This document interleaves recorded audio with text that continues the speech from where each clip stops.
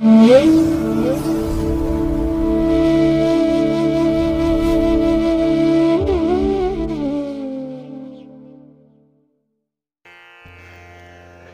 ಮಹಾಗಣಪತಿಯೇ ನಮಃ. ಶ್ರೀ ಗುರುಭ್ಯೋ ನಮಃ. ಹರಿ ಓಂ. ಸಿರಿಗನ್ನಡ ಸುದ್ದಿವಾಹಿನಿಯ ಸದಭಿಮಾನದ ಸಹೃದಯ ವೀಕ್ಷಕ ಮಹಾಶಯರೇ, ತಮಗೆಲ್ಲರಿಗೂ ಕೂಡ ಸಿರಿಗನ್ನಡ ಸುದ್ದಿವಾಹಿನಿಗೆ ಸ್ವಾಗತ. ದಯಾಮಯನಾದಂಥ ಭಗವಂತನ ಅನುಗ್ರಹ ತಮ್ಮೆಲ್ಲರಿಗೆ ಪ್ರಾಪ್ತಿಯಾಗಲಿ, ತಮ್ಮೆಲ್ಲರ ಜೀವನ ಆರೋಗ್ಯದಾಯಕವಾಗಿರಲಿ, ಸಂತೃಪ್ತಿದಾಯಕವಾಗಿರಲಿ ಎಂದು ಭಗವಂತನಲ್ಲಿ ಪ್ರಾರ್ಥನೆಯನ್ನು ಮಾಡ್ತಾ ಈ ದಿನದ ವಿಶೇಷ ಕಾರ್ಯಕ್ರಮವನ್ನು ನೋಡೋಣ. ಹಾಗೆ ದ್ವಾದಶ ರಾಶಿಯವರ ಗೋಚಾರ ಫಲಗಳು ಹೇಗಿವೆ ಅನ್ನೋದನ್ನು ಕೂಡ ತಿಳಿಯೋಣ ಬನ್ನಿ.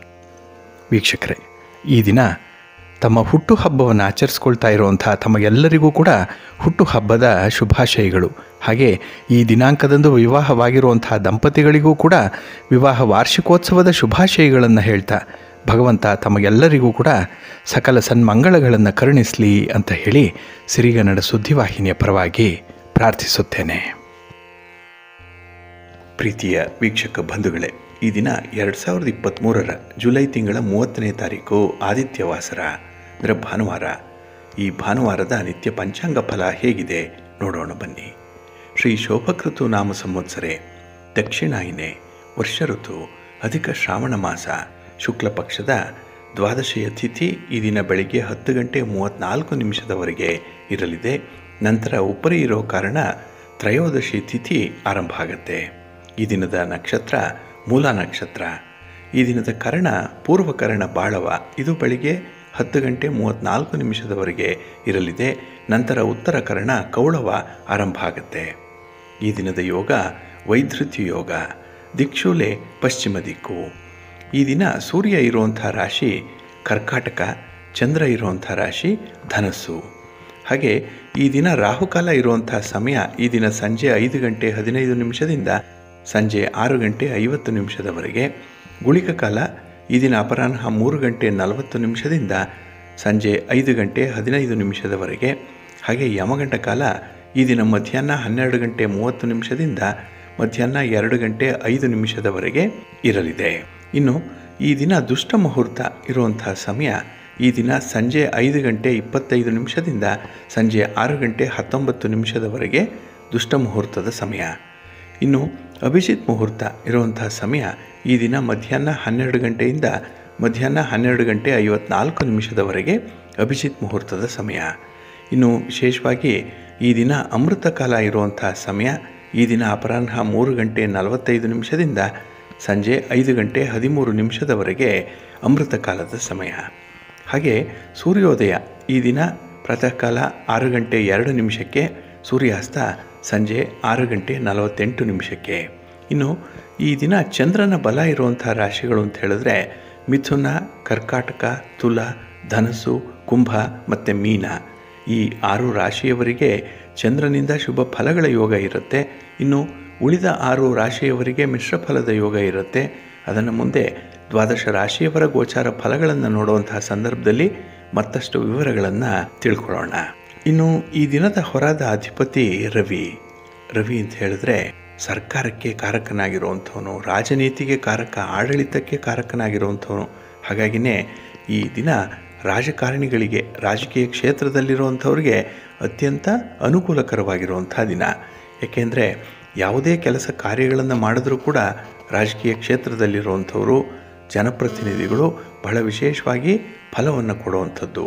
ಹಾಗೆ ರಾಜಕಾರಣಿಗಳಿಂದ ನಿಮಗೆ ಯಾವುದೇ ರೀತಿಯ ಸಹಾಯ ಸಹಕಾರಗಳು ಬೇಕು ಅಂದರೂ ಈ ದಿನವನ್ನು ನೀವು ಅನುಸರಣೆ ಮಾಡ್ಬೋದು, ಒಳ್ಳೆಯ ಫಲ ಸಿಕ್ಕತ್ತೆ.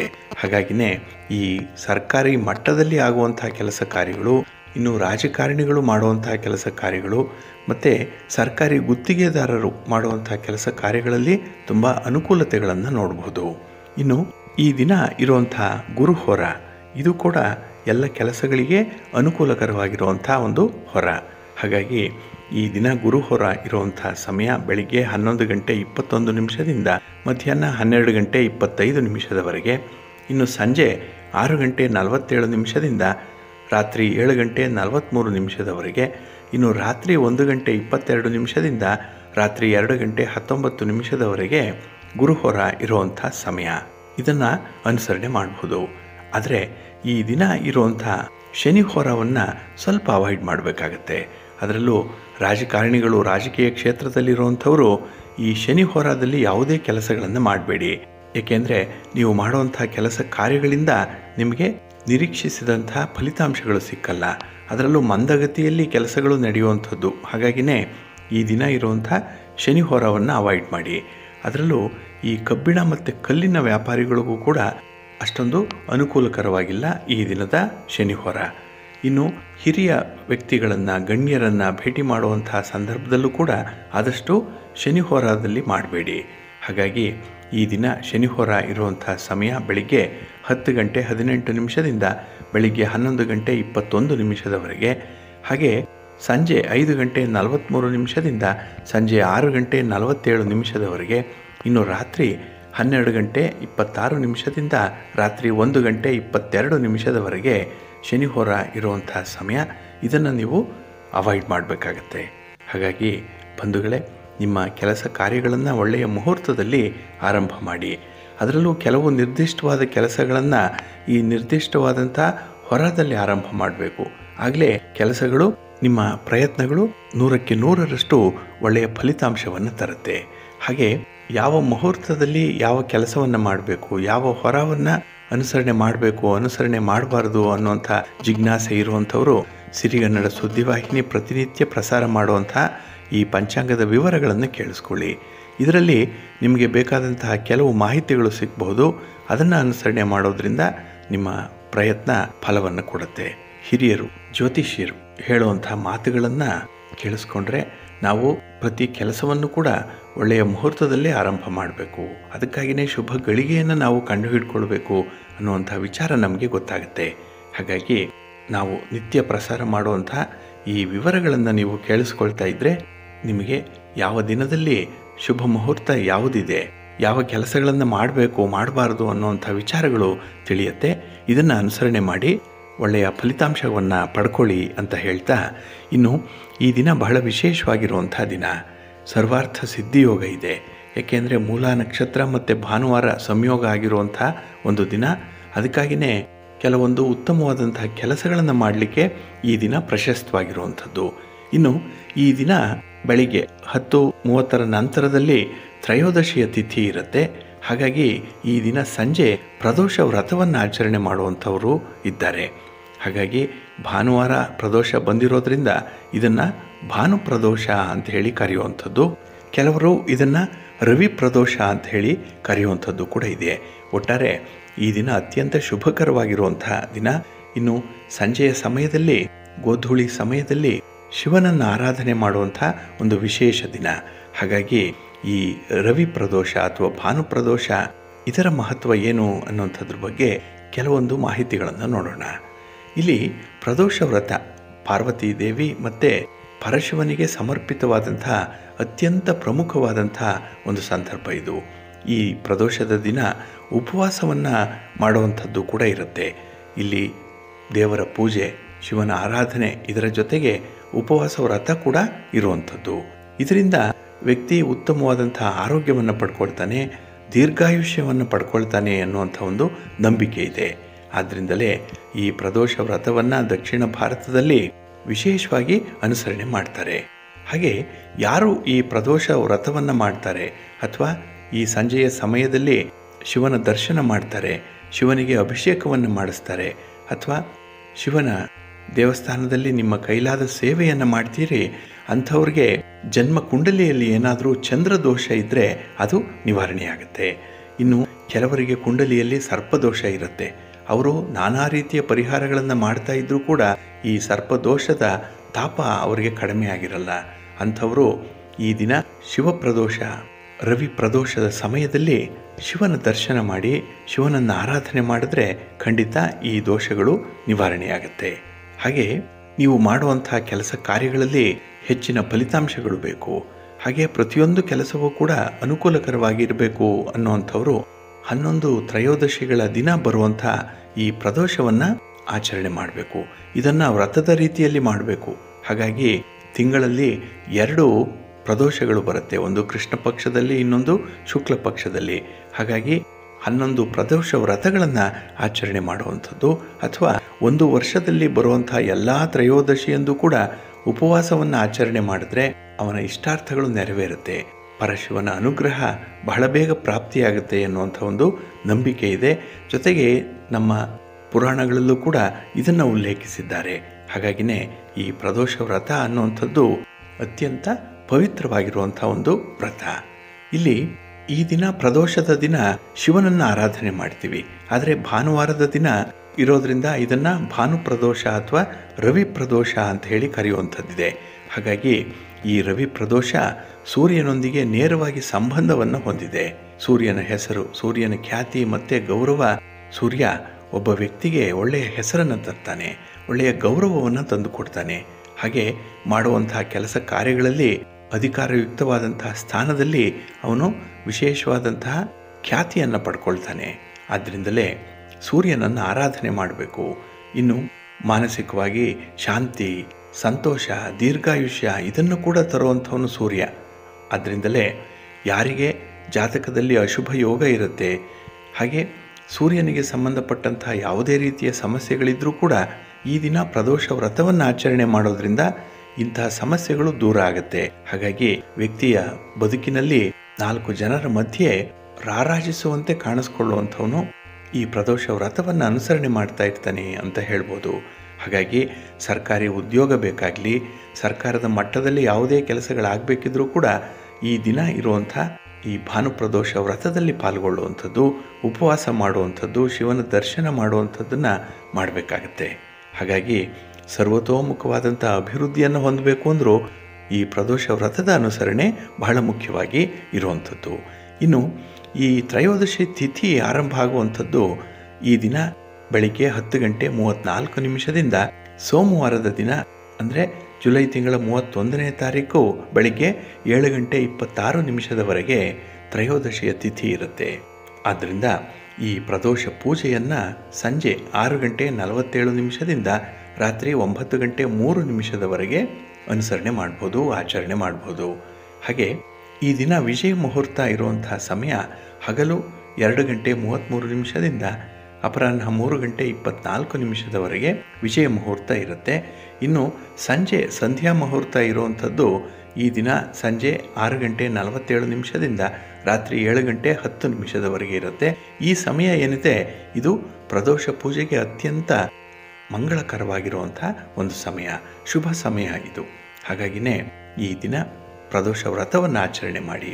ಇನ್ನು ಈ ದಿನ ಇರುವಂಥ ಈ ಭಾನು ಪ್ರದೋಷ ಪೂಜೆಯ ವಿಧಾನ ಹೇಗಿರುತ್ತೆ, ಯಾವ ರೀತಿ ಪೂಜೆಯನ್ನು ಮಾಡಬೇಕು ಅಂತ ಹೇಳಿದ್ರೆ, ಈ ಪ್ರದೋಷದ ದಿನ ಸೂರ್ಯೋದಯಕ್ಕೆ ನಿತ್ಯ ಕರ್ಮಗಳನ್ನು ಮುಗಿಸಿ ಬಿಳಿಯ ಬಣ್ಣದ ಬಟ್ಟೆಗಳನ್ನು ಧರಿಸಬೇಕು, ದೇವರ ಕೋಣೆಯನ್ನು ಸ್ವಚ್ಛಗೊಳಿಸಬೇಕು, ಮಂಟಪವನ್ನು ಸಿದ್ಧಪಡಿಸ್ಕೊಳ್ಬೇಕು.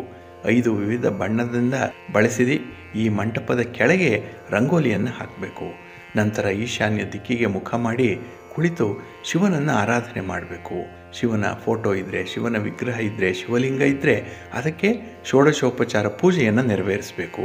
ಹಾಗೆ ಶಿವನ ಜೊತೆ ಭಗವಾನ್ ಸೂರ್ಯದೇವನನ್ನು ಕೂಡ ಪೂಜೆ ಮಾಡಬೇಕು ಈ ದಿನದಲ್ಲಿ. ಹಾಗಾಗಿ ಯಾರಿಗೆ ಹೆದರಿಕೆ ಇರುತ್ತೆ, ಭಯ ಇರುತ್ತೆ, ಉದ್ಯೋಗದಲ್ಲಿ ಒಂದು ರೀತಿಯ ಅಭದ್ರತೆ ಇರುತ್ತೆ, ಅಂಥವರೆಲ್ಲರೂ ಕೂಡ ಈ ದಿನ ಸೂರ್ಯನನ್ನು ಆರಾಧನೆ ಮಾಡೋದ್ರಿಂದ ಸೂರ್ಯನ ಸ್ಥಾನ ಬಲಗೊಳ್ಳುತ್ತೆ. ಮತ್ತು ಉತ್ತಮ ಆರೋಗ್ಯ ಸಂಪತ್ತನ್ನು ನೀಡುವಂಥವನು ಸೂರ್ಯ. ಹಾಗಾಗಿ ವ್ಯಕ್ತಿಯ ಜೀವನದಲ್ಲಿ ಹಣಕಾಸಿನ ಸಮಸ್ಯೆಗಳು ನಿವಾರಣೆಯಾಗಬೇಕು. ಹಾಗೆ ಕುಟುಂಬದಲ್ಲಿ ಯಾರಿಗೂ ಕೂಡ ಆರೋಗ್ಯ ಸಮಸ್ಯೆ ಕಾಡಬಾರದು ಅನ್ನುವಂಥದ್ದಿದ್ದರೆ ಈ ದಿನದ ತ್ರಯೋದಶಿಯ ವ್ರತವನ್ನು ಆಚರಣೆ ಮಾಡಬೇಕು.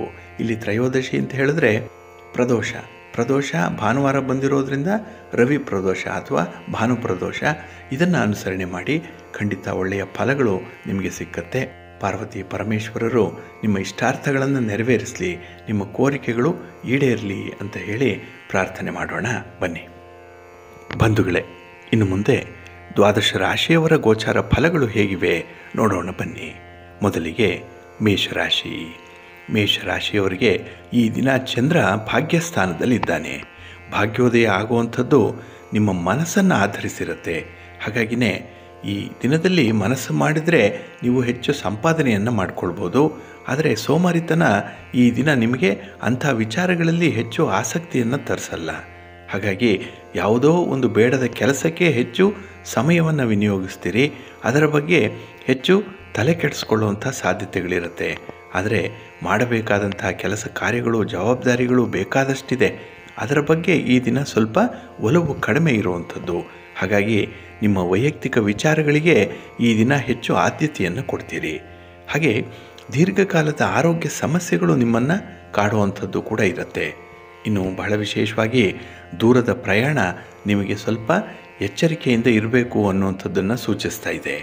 ಇನ್ನು ಬಂಧು ಮಿತ್ರರ ಜೊತೆಯಲ್ಲಿ ಆಕಸ್ಮಿಕ ವಾದ ವಿವಾದಗಳು ಉಂಟಾಗುವಂಥದ್ದು. ಯಾವುದೋ ಒಂದು ಬೇಡದ ವಿಚಾರಕ್ಕೆ ಮಾತುಕತೆ ನಡೆಯುತ್ತೆ, ವಾದ ವಿವಾದಗಳು ಕೂಡ ನಡೆಯುವಂಥ ಸಂದರ್ಭಗಳು ಬಹಳಷ್ಟು ಇರುತ್ತೆ. ಇನ್ನು ವ್ಯಾಪಾರ ವ್ಯವಹಾರಗಳಲ್ಲಿ ಈ ದಿನದಲ್ಲಿ ಏರುಪೇರುಗಳು ಇರುವಂಥದ್ದು. ಅದಕ್ಕೆ ಹಿರಿಯರು ಹೇಳುವಂಥದ್ದು ಸುಖಸ್ಥಾನಾಂತರಂ ದುಃಖಂ, ದುಃಖಸ್ಥಾನಾಂತರಂ ಸುಖಂ, ಚಕ್ರವತ್ ಪರಿವರ್ತಂತೆ ಸುಖಾನಿಚ ದುಃಖಾನಿಚ ಅಂತ ಹೇಳಿ. ಅಂದರೆ ಈ ಜ್ಞಾನಿಗಳು ಸುಖ ದುಃಖಗಳತ್ತ ಗಮನವನ್ನು ಕೊಡಲ್ಲ. ಯಾರು ಗಮನ ಕೊಡ್ತಾರೆ ಅಂದರೆ ಈ ಹುಲು ಮಾನವರು ಕೊಡುವಂಥದ್ದು. ಯಾರು ಮೆಟೀರಿಯಲ್ ವರ್ಲ್ಡಲ್ಲಿ ಇರ್ತಾರೆ ಅಂಥವರು ಈ ಲಾಭ ನಷ್ಟಗಳ ಬಗ್ಗೆ ಹೆಚ್ಚು ಗಮನವನ್ನು ಹರಿಸುವಂಥವರು. ಹಾಗೆ ಈ ಜ್ಞಾನಿಗಳ ಒಂದು ಗಮನ ಎಲ್ಲಿರುತ್ತೆ ಅಂದರೆ ಶಾಶ್ವತವಾದಂಥ ಸುಖವನ್ನು ಪಡೆಯುವತ್ತ ಇರುತ್ತೆ. ಅದರಲ್ಲೂ ದುಃಖ ಬಂದಾಗ ಕುಗ್ಗದೆ, ಸುಖ ಬಂದಾಗ ಹಿಗ್ಗದೆ ಸ್ಥಿತಪ್ರಜ್ಞರಾಗಿ ಇರ್ತಾರೆ. ಅದೇ ರೀತಿ ನೀವು ಕೂಡ ವ್ಯಾಪಾರದಲ್ಲಿ ನಷ್ಟ ಆಯಿತು, ಇನ್ನೆಲ್ಲೋ ಮೋಸ ಆಯಿತು, ಇನ್ನೆಲ್ಲೋ ದುಃಖ ಬಂತು, ಸಮಸ್ಯೆ ಬಂತು ಅಂತ ಹೇಳಿ ಮನಸ್ಸನ್ನು ಕುಗ್ಗಿಸ್ಕೊಳ್ಬೇಡಿ.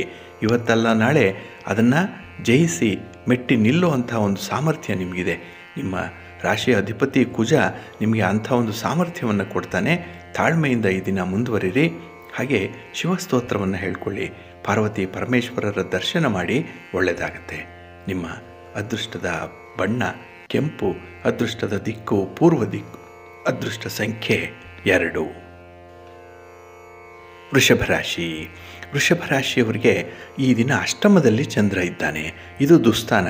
ಹಾಗಾಗಿನೇ ಈ ಯಾವುದೇ ಕೆಲಸಗಳಿಗೆ ಕೈ ಹಾಕಿದ್ರೂ ಕೂಡ ಈ ದಿನದಲ್ಲಿ ಸ್ವಲ್ಪ ಮಿಶ್ರ ಫಲಗಳೇ ಇರುತ್ತೆ. ಹಾಗಾಗಿ ಮನಸ್ಸಿಗೆ ಸಮಾಧಾನ ಇರಲ್ಲ. ಎಷ್ಟೇ ಕಷ್ಟಪಟ್ಟರೂ ಕೂಡ ಬಂದ ಭಾಗ್ಯ ಇಷ್ಟೇನಾ ಅನ್ನುವಂಥ ಒಂದು ತುಲನಾತ್ಮಕ ನೋಟದಲ್ಲಿ ಇರ್ತೀರಿ. ಇದು ತಪ್ಪು. ಏಕೆಂದರೆ ಕರ್ತವ್ಯ ಮಾಡಿ ಫಲಾಫಲಗಳನ್ನು ಭಗವಂತನಿಗೆ ಬಿಡಿ. ಹಾಗೆ ಈ ದಿನದ ಕೆಲಸ ಕಾರ್ಯಗಳಲ್ಲಿ ನಿಮ್ಮ ವ್ಯಾಪಾರ ವ್ಯವಹಾರಗಳು ಅಷ್ಟಾಗಿ ಕುದುರಲ್ಲ, ಅಷ್ಟಾಗಿ ಲಾಭವನ್ನು ತರಲ್ಲ. ಹಾಗಾಗಿನೇ ಈ ದಿನದ ಒಪ್ಪಂದಗಳೇನಿದೆ ಅಥವಾ ವ್ಯವಹಾರಗಳಲ್ಲಿ ಮಾಡಿಕೊಳ್ಳುವಂಥ ಅಗ್ರಿಮೆಂಟ್ ಏನಿದೆ, ಇದರಲ್ಲಿ ಸ್ವಲ್ಪ ಎಚ್ಚರಿಕೆಯಿಂದ ಇರಿ. ಅದರಲ್ಲೂ ಹೊಸದಾಗಿ ಯಾರಾದರೂ ವ್ಯಾಪಾರ ವ್ಯವಹಾರಗಳನ್ನು ಆರಂಭ ಮಾಡಿದ್ರೆ ನಿಮ್ಮ ಒಪ್ಪಂದಗಳನ್ನು ಮತ್ತೊಮ್ಮೆ ಪರಿಶೀಲನೆ ಮಾಡಿಕೊಳ್ಬೇಕು. ಈ ಅಗ್ರಿಮೆಂಟಲ್ಲಿರುವಂಥ ಕರಾರುಗಳು, ಷರತ್ತುಗಳೇನಿದೆ ಇದನ್ನು ಮತ್ತೊಮ್ಮೆ ನೀವು ನೋಡಿಕೊಳ್ಬೇಕು, ಅದನ್ನು ಅನುಸರಣೆ ಮಾಡಬೇಕಾಗತ್ತೆ. ಇನ್ನು ಈ ದಿನ ನಿಮ್ಮ ಜೀವನ ಸಂಗಾತಿಯ ಜೊತೆಗೆ ಸಣ್ಣ ಪುಟ್ಟ ವಿಚಾರಗಳಿಗೆ ಸ್ವಲ್ಪ ಮನಸ್ತಾಪಗಳಾಗುವಂಥದ್ದು ಕೂಡ ಇದೆ. ಎಷ್ಟೋ ನಿಯಂತ್ರಣ ಮಾಡ್ತೀರಿ, ಆ ಒಂದು ಮಾತನಾಡಬಾರ್ದು, ಆ ಒಂದು ಸನ್ನಿವೇಶದಲ್ಲಿ ಭಾಗಿಗಳಾಗಬಾರ್ದು ಅಂತ ಹೇಳಿ. ಆದರೆ ನಿಮಗೆ ಅರಿವೇ ಇಲ್ಲದಂತೆ ಅಂಥ ಒಂದು ಸಂದಿಗ್ಧ ಸ್ಥಿತಿಯಲ್ಲಿ ನೀವು ಇರ್ತೀರಿ. ಹಾಗಾಗಿನೇ ಮಾತನ್ನು ನಿಯಂತ್ರಣ ಮಾಡಿಕೊಳ್ಳುವಂಥದ್ದು ಕಷ್ಟ. ಹಾಗೆ ಬೇರೆಯವರ ಕಷ್ಟಗಳನ್ನು ಅರ್ಥ ಮಾಡಿಕೊಳ್ಳುವಂಥದ್ದು ಈ ದಿನ ನಿಮಗೆ ಕಷ್ಟವಾಗುತ್ತೆ. ಹಾಗಾಗಿ ಈ ದಿನ ಬಹಳ ಪ್ರಮುಖವಾದಂಥ ವಿಚಾರಗಳ ಬಗ್ಗೆ ಹೆಚ್ಚು ಸಮಯ ಕೊಡಿ. ಗಣ್ಯರನ್ನು ಭೇಟಿ ಮಾಡಿ, ಅನುಭವಸ್ಥರ ಒಂದು ಸಲಹೆಯನ್ನು ಪಡ್ಕೊಳ್ಳಿ. ನಿಮ್ಮ ಕೆಲಸಗಳು ಎಷ್ಟೋ ಯಶಸ್ವಿಯಾಗಿ ನಡೆಯುತ್ತೆ. ಇದರ ಜೊತೆಗೆ ಈ ದಿನ ನೀವು ಗಣಪತಿಯ ಸ್ತೋತ್ರವನ್ನು ಹೇಳ್ಕೊಳ್ಳುವಂಥದ್ದು, ಗಣಪತಿಯ ದರ್ಶನವನ್ನು ಮಾಡೋದರಿಂದ ಹೆಚ್ಚಿನ ಫಲ ಪ್ರಾಪ್ತಿಯಾಗುತ್ತೆ. ನಿಮ್ಮ ಅದೃಷ್ಟದ ಬಣ್ಣ ನೇರಳೆ, ಅದೃಷ್ಟದ ದಿಕ್ಕು ಈಶಾನ್ಯ ದಿಕ್ಕು, ಅದೃಷ್ಟ ಸಂಖ್ಯೆ 2. ಮಿಥುನ ರಾಶಿ. ಮಿಥುನ ರಾಶಿಯವರಿಗೆ ಈ ದಿನ ಸಂತೋಷದ ದಿನ. ಅದರಲ್ಲೂ ಚಂದ್ರ ಕಳತ್ರ ಸ್ಥಾನದಲ್ಲಿದ್ದಾಗ, 7ರ ಸ್ಥಾನದಲ್ಲಿದ್ದಾಗ ವಿಶೇಷವಾಗಿ ಕೌಟುಂಬಿಕ ಸುಖವನ್ನು ಪಡ್ಕೊಳ್ಳುವಂಥದ್ದು. ನಿಮ್ಮ ಸಂಗಾತಿ, ನಿಮ್ಮ ಪ್ರೀತಿ ಪಾತ್ರರ ಮಾತು ನಿಮಗೆ ತುಂಬ ಇಷ್ಟ ಆಗುತ್ತೆ. ಅವರ ಜೊತೆ ಇರುವಷ್ಟು ಸಮಯ ಮನಸ್ಸಿಗೆ ತುಂಬ ಸಂತೋಷವನ್ನು ತರುವಂಥದ್ದು. ಹಾಗೆ ನಿಮ್ಮ ಸ್ನೇಹಿತರ ಜೊತೆ ಕೂಡ ಈ ದಿನ ಪ್ರಮುಖವಾದಂಥ ವಿಚಾರಗಳ ಬಗ್ಗೆ ಚರ್ಚೆ ಮಾಡ್ತೀರಿ, ಒಂದು ಮಾತುಕತೆ ನಡೆಯುತ್ತೆ. ಹಾಗಾಗಿ ಈ ವಿಚಾರ ಮಂಥನ ನಿಮಗೆ ತುಂಬ ಅನುಕೂಲಕರವಾಗಿರುವಂಥ ಸನ್ನಿವೇಶವನ್ನು ಸೃಷ್ಟಿಸುತ್ತೆ. ಇನ್ನು ಉದ್ಯೋಗಿಗಳಿಗೆ ಹೆಚ್ಚಿನ ಪ್ರೋತ್ಸಾಹ ದೊರೆಯುವಂಥದ್ದು. ಸಹೋದ್ಯೋಗಿಗಳ ಬೆಂಬಲ ಇದೆ, ಮೇಲಧಿಕಾರಿಗಳ ಮಾರ್ಗದರ್ಶನ ಇದೆ, ಒಳ್ಳೆಯ ಸಹಕಾರ ಇದೆ ನಿಮಗೆ. ಆದ್ದರಿಂದಲೇ ಕೆಲಸಗಳನ್ನು ಯಶಸ್ವಿಯಾಗಿ ಮಾಡ್ತೀರಿ. ಇನ್ನು ನಿಮ್ಮ ಸ್ವಂತ ವ್ಯಾಪಾರದಲ್ಲಿ ಈ ದಿನ ಪೈಪೋಟಿಗಳು ಕಡಿಮೆ. ಹಾಗಾಗಿ ಈ ದಿನ ಏನೇ ಒಂದು ಕೆಲಸವನ್ನು ಸಾಧನೆ ಮಾಡಬೇಕು ಅಂತ ಇದ್ದರೂ ಸಮಯ ಚೆನ್ನಾಗಿದೆ, ಅದನ್ನು ಅನುಸರಣೆ ಮಾಡಿಕೊಳ್ಳಿ. ಒಂದು ಸಂಕಲ್ಪ ಮಾಡಿಕೊಂಡು ಮುಂದುವರಿರಿ, ಕೆಲಸ ತಾನಾಗಿ ಮುಂದುವರಿಯುತ್ತೆ. ಹಾಗೆ ಈ ದಿನದಲ್ಲಿ ನಿಮ್ಮ ಒಡ ಹುಟ್ಟಿದವರ ಜೊತೆಯಲ್ಲಿ ಯಾವುದೇ ರೀತಿಯ ವಿವಾದಗಳಿರಲಿ, ಭಿನ್ನಾಭಿಪ್ರಾಯಗಳಿರಲಿ, ಆಸ್ತಿಗೆ ಸಂಬಂಧಪಟ್ಟಂತಹ ಲಿಟಿಗೇಷನ್ಸ್ ಇದ್ದರೂ ಕೂಡ ಅದನ್ನು ಈ ದಿನದಲ್ಲಿ ನೀವು ಒಂದು ಸಹಮತಿಯೊಂದಿಗೆ ಹೊಂದಾಣಿಕೆ ಮಾಡಿಕೊಂಡು ಪರಿಹಾರ ಮಾಡಿಕೊಳ್ಳುವಂಥ ಸಾಧ್ಯತೆಗಳು ಕೂಡ ಇದೆ. ಹಾಗಾಗಿ ಈ ದಿನ ಕೊಡುವಂಥದ್ದು, ತೆಗೆದುಕೊಳ್ಳುವಂಥದ್ದು, ಇದರಲ್ಲಿ ತುಂಬ ಧಾರಾಳತನ ನಿಮಗೆ ಇರುವಂಥದ್ದು. ಹಾಗೆ ಹೊಸ ಹೊಸ ವ್ಯಕ್ತಿಗಳ ಪರಿಚಯ ಈ ದಿನ ನಿಮಗೆ ಹೆಚ್ಚಿನ ಸಂತೋಷವನ್ನು ತರುತ್ತೆ. ಹಾಗೆ ಈ ಕಷ್ಟಗಳು ನೋಡಿ ಸಾಲಾಗಿ ಬಂದು ಹೋಗ್ತಾ ಇರುವಂತಹ ಸಂದರ್ಭ. ಏಕೆಂದರೆ ಅಷ್ಟಮ ಶನಿಯಿಂದ ಬಿಡುಗಡೆ ಆಗಿದೆ. ಹಾಗೆ ಮನಸ್ಸು ಕೂಡ ಈ ಸಂದರ್ಭದಲ್ಲಿ ಒಳ್ಳೆಯ ಕೆಲಸಗಳನ್ನು ಮಾಡುವಂಥ ಒಂದು ಸ್ಥಿತಿಯಲ್ಲಿರುತ್ತೆ. ಹಾಗಾಗಿನೇ ಕಷ್ಟಗಳು ಪಾಪದಿಂದ ಬರುತ್ತೆ, ಪಾಪಗಳು ಕರ್ಮದಿಂದ ಬರುವಂಥದ್ದು. ಅಂದರೆ ನಾವು ಮಾಡೋ ಕೆಲಸದಿಂದ ಈ ಪಾಪಗಳು ಬರುತ್ತೆ. ಇನ್ನು ಪಾಪಕ್ಕೆ ಪರಿಹಾರ ಅಂತ ಹೇಳಿದ್ರೆ ಪಶ್ಚಾತ್ತಾಪ ಮಾತ್ರ. ಹಾಗಾಗಿ ಯಾವುದೇ ಸಂದರ್ಭದಲ್ಲಿ ಯಾವುದೇ ರೀತಿಯ ತಪ್ಪುಗಳಾಗಿದ್ದರೆ, ಲೋಪಗಳಾಗಿದ್ದರೆ ಅಂಥದ್ದಕ್ಕೆ ನೀವು ಈ ದಿನ ಪಶ್ಚಾತ್ತಾಪವನ್ನು ಪಡಬೇಕು. ಅಂದರೆ ಹಾಗೆ ಮಾಡಬಾರ್ದಿತ್ತು ಅನ್ನೋವಂಥದ್ದನ್ನು ನೀವು ಅಂದುಕೊಂಡ್ರೆ ಸಾಕು, ಮುಂದೆ ನಿಮಗೆ ಒಳ್ಳೆಯ ಮಾರ್ಗ ಸಿಕ್ಕತ್ತೆ, ಭಗವಂತನ ಅನುಗ್ರಹ ಪ್ರಾಪ್ತಿಯಾಗುತ್ತೆ. ಈ ದಿನ ನಿಮ್ಮ ಇಷ್ಟ ದೇವರನ್ನು ಆರಾಧನೆ ಮಾಡಿಕೊಳ್ಳಿ. ಹಾಗೆ ಭಕ್ತಿಯಿಂದ ಈ ದಿನ ಶಿವಪಂಚಾಕ್ಷರಿ ಮಂತ್ರವನ್ನು ಹೇಳ್ಕೊಳ್ತಾ ಇರಿ, ಒಳ್ಳೆಯದಾಗತ್ತೆ. ನಿಮ್ಮ ಅದೃಷ್ಟದ ಬಣ್ಣ ಗುಲಾಬಿ, ಅದೃಷ್ಟದ ದಿಕ್ಕು ಪೂರ್ವ ದಿಕ್ಕು, ಅದೃಷ್ಟ ಸಂಖ್ಯೆ 1. ಕರ್ಕಾಟಕ ರಾಶಿ. ಕರ್ಕಾಟಕ ರಾಶಿಯವರಿಗೆ ಈ ದಿನ 6ರ ಸ್ಥಾನದಲ್ಲಿ ಚಂದ್ರ ಇದ್ದಾನೆ, 6ನೇ ಮನೆ. ಹಾಗಾಗಿ ಈ ಋಣ ಸ್ಥಾನದಲ್ಲಿ ಚಂದ್ರ ಇದ್ದಾಗ ಹೆಚ್ಚಿನ ಕೆಲಸ ಕಾರ್ಯಗಳನ್ನು ಮಾಡುವಂಥ ಉತ್ಸಾಹ ಇರುತ್ತೆ. ಹಾಗೆ ನಿಮಗೆ ಯಾರು ಸಹಾಯ ಮಾಡಿಲ್ಲ ಅಂತಾರೋ ಅಂಥವರಿಂದಲೇ ಸಹಾಯ ನಿಮಗೆ ಸಿಕ್ಕುವಂಥದ್ದು. ಹಾಗಾಗಿ ಪ್ರತಿಯೊಬ್ಬರನ್ನು ಕೂಡ ಈ ದಿನ ನಿಮ್ಮ ದಾರಿಗೆ ತಂದುಕೊಳ್ಳುವಂಥ ಒಂದು ಪ್ರಯತ್ನ ನಿಮ್ಮಿಂದ ಆಗುತ್ತೆ. ಇನ್ನು ಈ ದಿನದಲ್ಲಿ ಹಠಾತ್ತಾಗಿ ಹಣಕಾಸಿನ ಲಾಭಗಳು ಆಗುವಂಥ ಸೂಚನೆಗಳು ಕೂಡ ಇದೆ. ಹಿಂದೆ ಮಾಡಿರುವಂಥ ಕೆಲಸ ಕಾರ್ಯಗಳ ಫಲಿತಾಂಶ ಈ ದಿನ ಬರುವಂಥದ್ದು, ಅದನ್ನು ಅನುಭವಿಸ್ತೀರಿ. ಅಂಥ ಒಂದು ಒಳ್ಳೆಯ ಯೋಗ ಇರುವಂಥ ದಿನ. ಇನ್ನು ಕೆಲವರು ಗೃಹೋಪಯೋಗಿ ಉಪಕರಣಗಳನ್ನು ಕೊಂಡುಕೊಳ್ಳುವಂಥದ್ದು, ಮಿಕ್ಸಿ ಇರ್ಬೋದು, ವಾಷಿಂಗ್ ಮಿಷಿನ್ ಇರ್ಬೋದು, ಇತ್ಯಾದಿ ಯಂತ್ರಗಳನ್ನು ಕೊಳ್ಳುವಂಥ ಸಂದರ್ಭಗಳು ಕೂಡ ಇದೆ. ಆ ಒಂದು ವೇಳೆಯಲ್ಲಿ ನಿಮ್ಮ ಹಣಕಾಸಿನ ವಿಚಾರಗಳ ಬಗ್ಗೆ ಸ್ವಲ್ಪ ಗಮನವನ್ನು ಕೊಡಬೇಕಾಗತ್ತೆ. ಇನ್ನು ವೃತ್ತಿ, ನಿಮ್ಮ ಉದ್ಯೋಗ, ನಿಮ್ಮ ವ್ಯಾಪಾರ ಇದು ನಿಧಾನವಾಗಿ ಸಾಗಿದ್ರೂ ಕೂಡ ನೀವು ನಿರೀಕ್ಷೆ ಮಾಡಿದಂಥ ಫಲಿತಾಂಶವನ್ನು ಪಡ್ಕೊಳ್ಳಿಕ್ಕೆ ಸಾಧ್ಯ ಇದೆ. ಹಾಗಾಗಿ ತಾಳಿದವನು ಬಾಳಿಯಾನು ಅನ್ನುವಂಥ ವಿಚಾರ ಈ ದಿನ ನಿಮಗೆ ಹೆಚ್ಚಿನ ಲಾಭವನ್ನು ತರುತ್ತೆ. ಹಾಗಾಗಿ ಸ್ವಲ್ಪ ಹೊಂದಾಣಿಕೆಯಿಂದ, ಸ್ವಲ್ಪ ತಾಳ್ಮೆಯಿಂದ ಕೆಲವನ್ನು ನೀವು ಸಹಿಸ್ಕೊಳ್ಬೇಕಾಗತ್ತೆ. ಒಳ್ಳೆಯ ಫಲ ಇದೆ. ನಿಮ್ಮ ಮನೆ ದೇವರನ್ನು ಈ ದಿನ ಆದಷ್ಟು ಸ್ಮರಣೆ ಮಾಡಿಕೊಳ್ಳಿ, ಪೂಜೆ ಮಾಡಿ, ಆರಾಧನೆ ಮಾಡಿ. ಸಾಧ್ಯ ಆದರೆ ಮನೆ ದೇವರ ದರ್ಶನವನ್ನು ಮಾಡುವಂಥ ಸಂಕಲ್ಪವನ್ನು ಈ ದಿನ ಮಾಡಿಕೊಳ್ಳಿ, ಒಳ್ಳೆಯದಾಗತ್ತೆ. ನಿಮ್ಮ ಅದೃಷ್ಟದ ಬಣ್ಣ ಕೆಂಪು, ಅದೃಷ್ಟದ ದಿಕ್ಕು ಪೂರ್ವ ದಿಕ್ಕು, ಅದೃಷ್ಟ ಸಂಖ್ಯೆ 1. ಸಿಂಹರಾಶಿ. ಸಿಂಹರಾಶಿಯವರಿಗೆ ಈ ದಿನ ಪಂಚಮ ಸ್ಥಾನದಲ್ಲಿ ಚಂದ್ರ ಇದ್ದಾನೆ, ಪೂರ್ವ ಪುಣ್ಯ ಸ್ಥಾನ ಇದು. ಹಾಗಾಗಿನೇ ಈ ದಿನ ಕುಟುಂಬದಲ್ಲಿ ಸ್ವಲ್ಪ ಒತ್ತಡಗಳನ್ನು ಅನುಭವಿಸಬೇಕಾಗತ್ತೆ. ಏನೋ ಕೆಲಸ ಕಾರ್ಯಗಳು, ಏನೋ ಬೇಡದ ವಿಚಾರಗಳು, ಹಾಗೆ ಎಷ್ಟೇ ಜಾಗರೂಕರಾಗಿದ್ದರೂ ಕೂಡ ಎಲ್ಲೋ ಒಂದು ಕಡೆ ಎಡುವಂಥದ್ದು, ಕೆಲವರ ಮಾತು ನಿಮಗೆ ಅಪಾರ್ಥವಾಗುವಂಥದ್ದು, ಅಪಥ್ಯವಾಗುವಂಥದ್ದು. ಹಾಗಾಗಿ ಈ ದಿನ ಸ್ವಲ್ಪ ಅಸ್ತವ್ಯಸ್ತವಾಗಿರುವಂಥ ಸನ್ನಿವೇಶಗಳಿರುತ್ತೆ.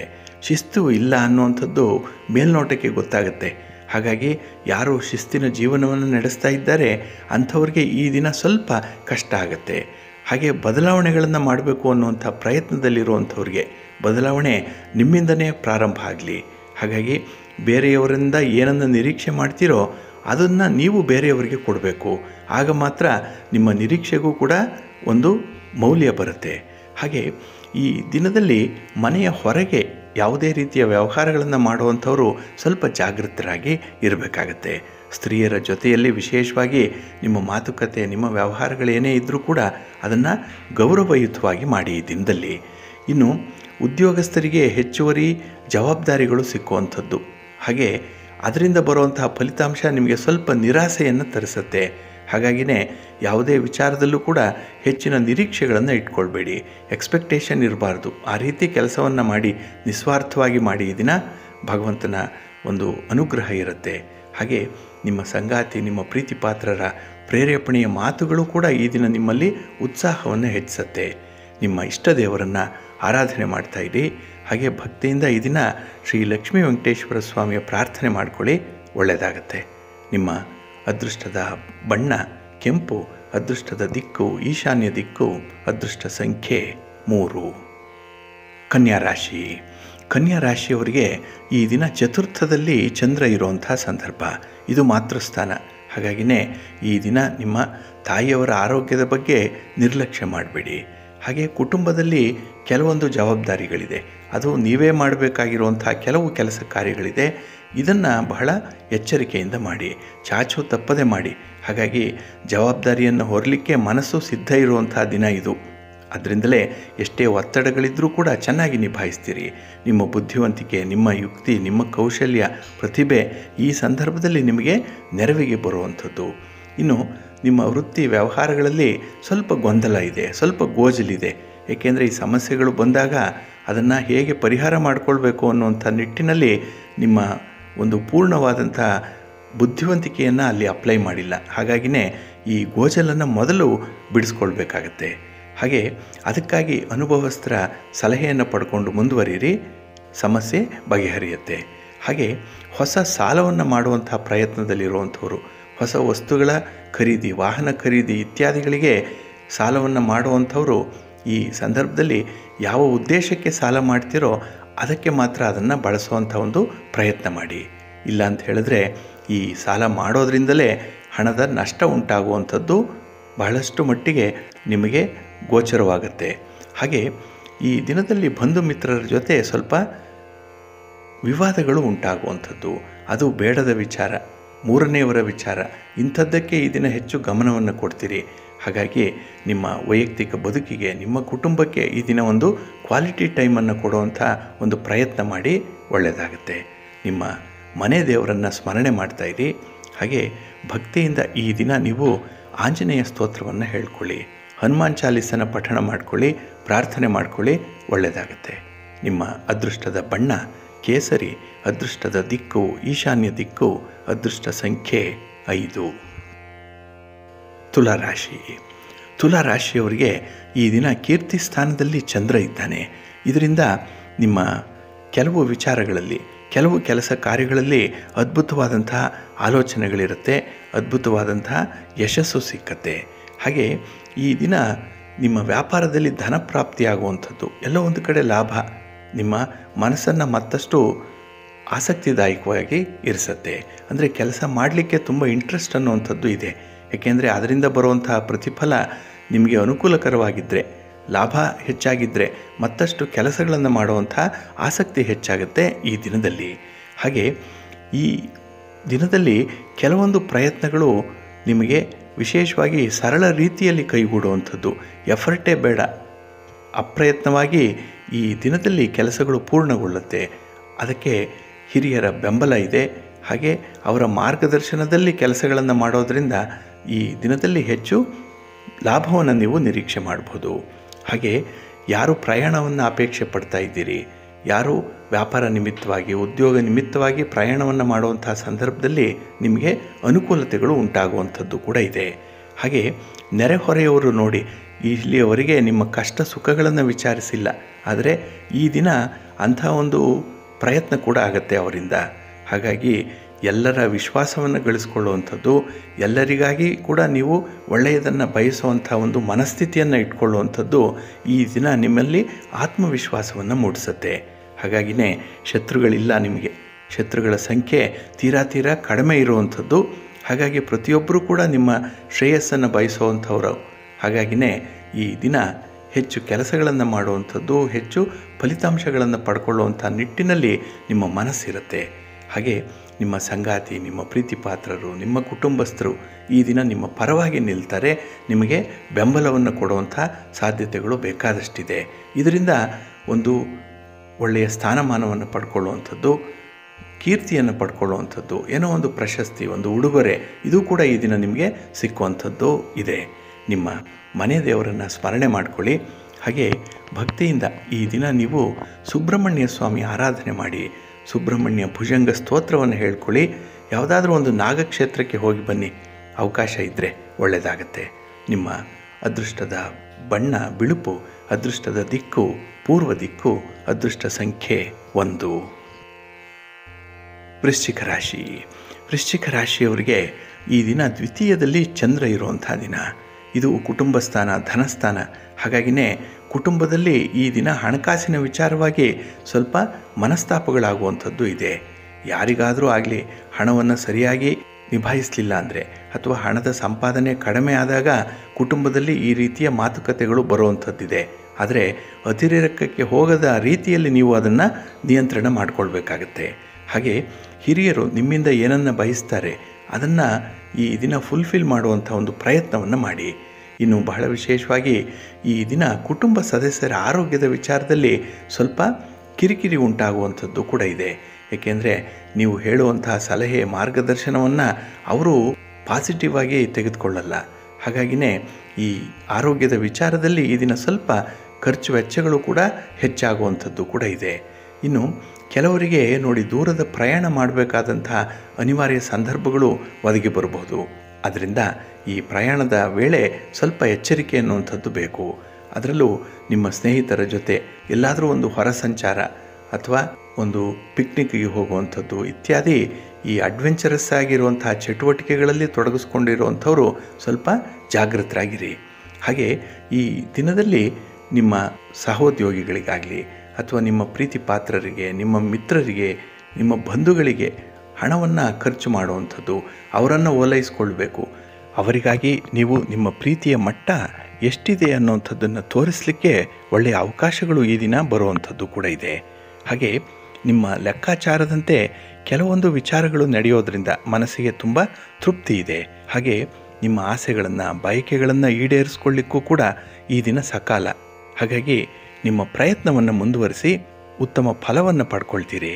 ಹಾಗೆ ಯಾವುದೇ ಒಂದು ನಿರ್ಣಯವನ್ನು ಹಠಾತ್ತಾಗಿ ಬದಲಾವಣೆ ಮಾಡಲಿಕ್ಕೆ ಹೋಗಬೇಡಿ. ನೀವು ಈಗಾಗಲೇ ಮಾಡಿರುವಂಥ ಕಮಿಟ್ಮೆಂಟ್ಸ್ ಆಗಲಿ, ಒಂದು ಪ್ರಾಮಿಸ್ ಆಗಲಿ, ಕೊಟ್ಟಿರುವಂಥ ಭರವಸೆಗಳನ್ನಾಗಲಿ ಈಡೇರಿಸುವಂಥ ಒಂದು ಪ್ರಯತ್ನವನ್ನು ಮುಂದುವರಿಸಿ ಅಂಥ ಒಂದು ವಿಚಾರದಲ್ಲಿ ನೀವು ಸ್ವಲ್ಪ ಏಕಾಗ್ರಚಿತ್ತರಾಗಿ ಇರಿ, ಕಾನ್ಸಂಟ್ರೇಷನ್ ಇಟ್ಕೊಳ್ಳಿ, ಒಳ್ಳೆಯದಾಗುತ್ತೆ. ನಿಮ್ಮ ಇಷ್ಟ ದೇವರನ್ನು ಆರಾಧನೆ ಮಾಡಿ. ಹಾಗೆ ಭಕ್ತಿಯಿಂದ ಈ ದಿನ ನೀವು ವಿಷ್ಣು ಸ್ತೋತ್ರವನ್ನು ಹೇಳ್ಕೊಳ್ಳಿ, ವಿಷ್ಣು ಸಹಸ್ರನಾಮ ಪಾರಾಯಣ ಮಾಡಿ, ಲಕ್ಷ್ಮೀ ವೆಂಕಟೇಶ್ವರ ಸ್ವಾಮಿಯ ದರ್ಶನ ಮಾಡಿ, ಒಳ್ಳೆಯದಾಗುತ್ತೆ. ನಿಮ್ಮ ಅದೃಷ್ಟದ ಬಣ್ಣ ಕೆಂಪು, ಅದೃಷ್ಟದ ದಿಕ್ಕು ಪೂರ್ವ ದಿಕ್ಕು, ಅದೃಷ್ಟ ಸಂಖ್ಯೆ 2.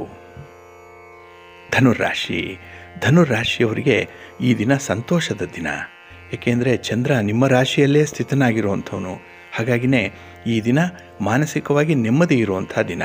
ಹಾಗೆ ಕೆಲವೊಂದು ಕೆಲಸ ಕಾರ್ಯಗಳನ್ನು, ಜವಾಬ್ದಾರಿಗಳನ್ನು ನೀವಾಗಿ ಆರಿಸಿಕೊಳ್ಳುವಂಥದ್ದು. ಹಾಗಾಗಿನೇ ಈ ಸಮಯವನ್ನು ಹೆಚ್ಚಿನ ಮಟ್ಟದಲ್ಲಿ ನೀವು ಸದ್ಬಳಕೆ ಮಾಡ್ಕೊಳ್ತೀರಿ.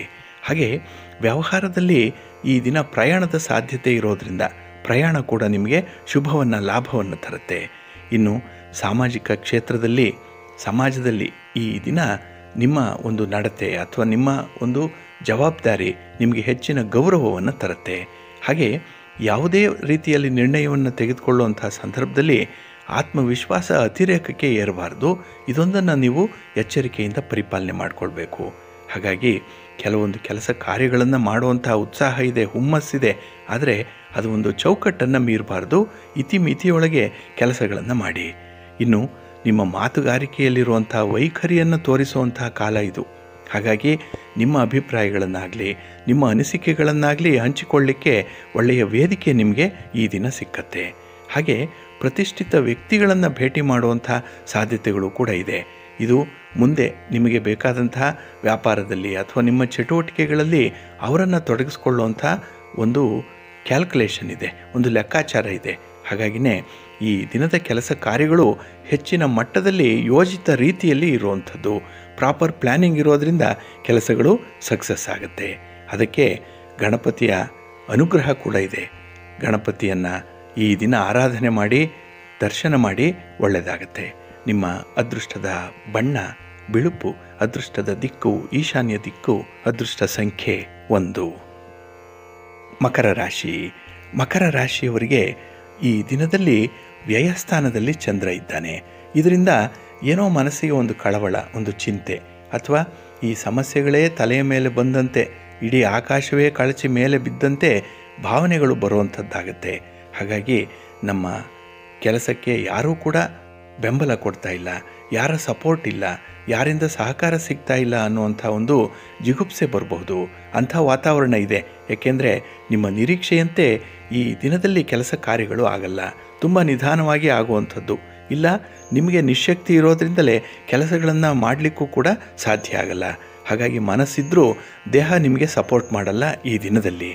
ಹಾಗೆ ಈ ದಿನದಲ್ಲಿ ಹೊಸ ಹೊಸ ಅವಕಾಶಗಳು ಎದುರಾಗುವಂಥ ಸಾಧ್ಯತೆಗಳು ಕೂಡ ಇದೆ.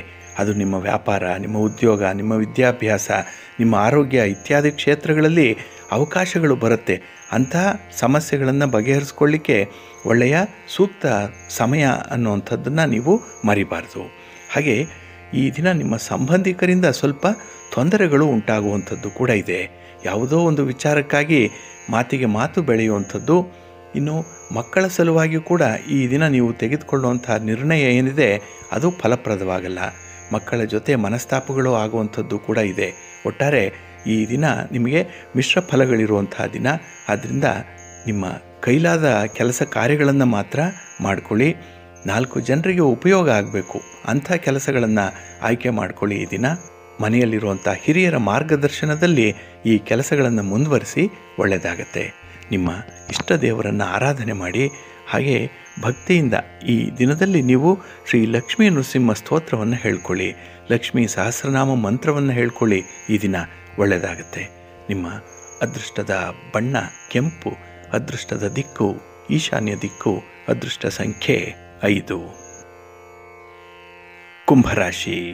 ಕುಂಭರಾಶಿಯವರಿಗೆ ಈ ದಿನ ಲಾಭಸ್ಥಾನದಲ್ಲಿ ಚಂದ್ರ ಇದ್ದಾನೆ.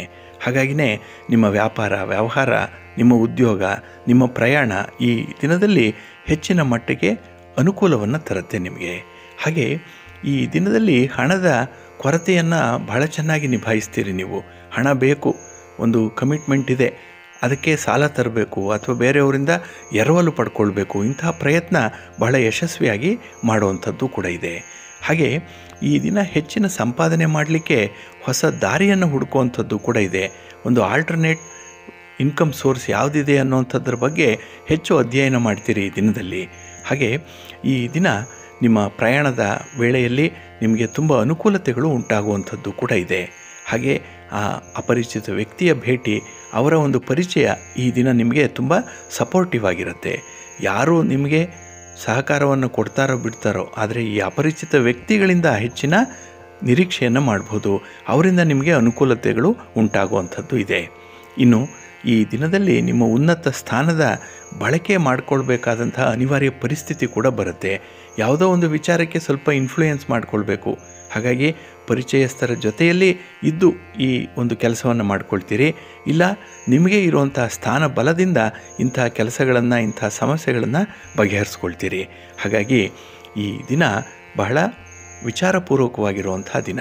ಅಂದರೆ ವಿಚಾರಗಳನ್ನು ಮಥನ ಮಾಡಿ ಚಿಂತೆ ಮಾಡಿ ಈ ದಿನದಲ್ಲಿ ಅದರ ಸಾರವನ್ನು ಗ್ರಹಿಸುವಂಥದ್ದು, ಅದನ್ನು ನಿಮ್ಮ ವ್ಯವಹಾರಕ್ಕೆ ಅಳವಡಿಸ್ಕೊಳ್ಳುವಂಥ ಸಾಧ್ಯತೆಗಳು ಹೆಚ್ಚಾಗಿರುತ್ತೆ. ತುಂಬ ಪ್ರಾಕ್ಟಿಕಲ್ ಆಗಿರ್ತೀರಿ ಈ ದಿನದಲ್ಲಿ. ಹಾಗೆ ಈ ದಿನ ಸೂರ್ಯ ನಮಸ್ಕಾರ ಮಾಡಿಕೊಳ್ಳುವಂಥದ್ದು, ಆದಿತ್ಯ ಹೃದಯ ಸ್ತೋತ್ರವನ್ನು ಹೇಳ್ಕೊಳ್ಳುವಂಥದ್ದನ್ನು ಮಾಡಿ ಒಳ್ಳೆಯದಾಗುತ್ತೆ.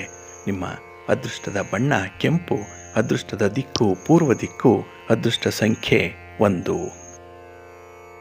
ಮೀನರಾಶಿ. ಮೀನರಾಶಿಯವರಿಗೆ ಈ ದಿನ ಗ್ರಹಸ್ಥಾನಗಳು ಉತ್ತಮವಾಗಿದೆ. ಅದರಲ್ಲೂ ಚಂದ್ರ ಉದ್ಯೋಗ ಸ್ಥಾನದಲ್ಲಿದ್ದಾನೆ, ಕರ್ಮಸ್ಥಾನ. ಹಾಗಾಗಿ ಕೆಲಸವನ್ನು ಮಾಡುವಂಥ ಮನಸ್ಥಿತಿ ಬಹಳ ಚೆನ್ನಾಗಿದೆ, ತುಂಬ ಅನುಕೂಲ ಇದೆ. ಹಾಗೆ ನಿಮ್ಮ ಯೋಗ್ಯತೆ, ನಿಮ್ಮ ಪ್ರತಿಭೆಗೆ ಆಧರಿಸಿರುವಂಥ ಕೆಲಸಗಳು ನಿಮಗೆ ಸಿಕ್ಕತ್ತೆ.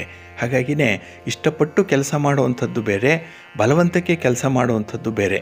ಹಾಗಾಗಿ ಈ ಫಲಿತಾಂಶಗಳು ಒಂದೇ ರೀತಿಯಲ್ಲಿ ಬಂದರೂ ಕೂಡ ಅದನ್ನು ಅನುಭವಿಸುವಂಥ ಅವರ ಒಂದು ವಿಚಾರಗಳೇನಿದೆ ಅವರಿಗೆ ದೊರೆಯುವಂಥ ತೃಪ್ತಿಯಲ್ಲಿ ವ್ಯತ್ಯಾಸಗಳಾಗುತ್ತೆ. ಹಾಗಾಗಿ ಖುಷಿಯಾಗಿ ಈ ದಿನ ಕೆಲಸವನ್ನು ಮಾಡ್ತೀರಿ. ಹೆಚ್ಚಿನ ಪ್ರಮಾಣದಲ್ಲಿ ನೀವು ಕೆಲಸದಲ್ಲಿ ತೊಡಗಿಸ್ಕೊಳ್ತೀರಿ.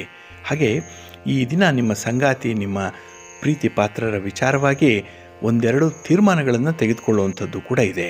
ಹಾಗಾಗಿ ಅದರ ಸಾಧಕ ಬಾಧಕಗಳನ್ನು ನೋಡಿದ್ದೀರಿ, ಲೆಕ್ಕಾಚಾರ ಮಾಡಿದ್ದೀರಿ. ಈ ದಿನ ತೀರ್ಮಾನ ತೆಗೆದುಕೊಳ್ಳುವಂಥದ್ದು ಬಹಳ ವಿಶೇಷವಾದಂಥ ದಿನ ಆಗುತ್ತೆ ನಿಮಗೆ. ಹಾಗೆ ಈ ದಿನದಲ್ಲಿ ನಿಮ್ಮ ಕಾರ್ಯಕ್ಷೇತ್ರದಲ್ಲಿ ಹೊಸ ತಂತ್ರಗಳನ್ನು ಅಳವಡಿಸ್ಕೊಳ್ಳುವಂಥದ್ದು ಇದೆ. ಎಲ್ಲೋ ಒಂದು ಕಡೆ ಅಪ್ಡೇಟ್ ಆಗ್ತೀರಿ, ಅಪ್ಗ್ರೇಡ್ ಮಾಡ್ಕೊಳ್ತೀರಿ ನಿಮ್ಮ ವ್ಯಾಪಾರವನ್ನು, ವ್ಯವಹಾರವನ್ನು. ಇನ್ನು ಮನೆಯ ಒಳಗೆ ಇರುವಂಥ ಭಿನ್ನಾಭಿಪ್ರಾಯಗಳನ್ನು ಆದಷ್ಟು ಬೇಗ ಪರಿಹಾರ ಮಾಡ್ಕೊಳ್ಳಿ, ಮನೆಯ ಒಳಗೆ ಮಾಡ್ಕೊಳ್ಳಿ. ಹಾಗಾಗಿ ಮನೆಯ ಸಮಸ್ಯೆಯನ್ನು ಹೊರಗೆ ಹೇಳುವಂಥದ್ದಾಗಲಿ ಅಥವಾ ಹೊರಗಿನ ಸಮಸ್ಯೆಯನ್ನು ಮನೆಯವರ ಮೇಲೆ ಹೇರುವಂಥ ಒಂದು ಪ್ರಯತ್ನವನ್ನಾಗಲಿ ಮಾಡಬೇಡಿ.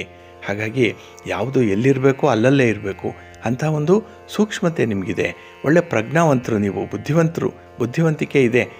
ಆದರೆ ಕೆಲವೊಂದು ಸಂದರ್ಭದಲ್ಲಿ ಅತಿಯಾದಂಥ ಆತ್ಮವಿಶ್ವಾಸದಿಂದ ಈ ರೀತಿಯ ಹಿನ್ನಡೆಗಳು, ಅವಘಡಗಳು ಆಗುವಂಥ ಸಾಧ್ಯತೆಗಳಿರೋದ್ರಿಂದ ಸ್ವಲ್ಪ ಎಚ್ಚರಿಕೆಯಿಂದ ಮುಂದುವರಿರಿ. ಭಗವಂತನ ಅನುಗ್ರಹ ಇದೆ, ಗುರುಗಳ ಆಶೀರ್ವಾದ ಇದೆ ನಿಮಗೆ. ಹಾಗಾಗಿಯೇ ಕೆಲಸಗಳು ಬಹಳ ನಿರ್ವಿಘ್ನವಾಗಿ ನಡೆಯುತ್ತೆ. ನಿಮ್ಮ ಮನೆ ದೇವರನ್ನು ಸ್ಮರಣೆ ಮಾಡ್ತಾಯಿರಿ ಈ ದಿನ. ಹಾಗೆ ಭಕ್ತಿಯಿಂದ ನವಗ್ರಹ ಪೀಡ ಪರಿಹಾರ ಸ್ತೋತ್ರವನ್ನು ಹೇಳ್ಕೊಳ್ಳಿ, ನವಗ್ರಹಗಳ ದರ್ಶನ ಮಾಡಿ, ಒಳ್ಳೆಯದಾಗತ್ತೆ. ನಿಮ್ಮ ಅದೃಷ್ಟದ ಬಣ್ಣ ಹಳದಿ, ಅದೃಷ್ಟದ ದಿಕ್ಕು ಈಶಾನ್ಯ ದಿಕ್ಕು, ಅದೃಷ್ಟ ಸಂಖ್ಯೆ 1. ಪ್ರೀತಿಯ ವೀಕ್ಷಕರೇ, ಇಷ್ಟು ಹೊತ್ತು ದ್ವಾದಶ ರಾಶಿಯವರ ಗೋಚಾರ ಫಲಗಳನ್ನು ಕೇಳಿದ್ರಿ. ಹಾಗೆ ಈ ದಿನ ಯಶಸ್ವಿ ದಿನ ಆಗಲಿಕ್ಕೆ ನಿಮ್ಮ ಕುಲದೇವರನ್ನು ಆರಾಧನೆ ಮಾಡ್ತಾಯಿರಿ, ಭಗವಂತನ ಸ್ಮರಣೆ ಮಾಡ್ತಾಯಿರಿ. ತಮಗೆಲ್ಲ ಒಳಿತಾಗಲಿ. ಸರ್ವೇ ಜನಾಃ ಸುಖಿನೋ ಭವಂತು, ಸಮಸ್ತ ಸನ್ಮಂಗಳಾನಿ ಭವಂತು. ಎಲ್ಲರಿಗೂ ನಮಸ್ಕಾರ.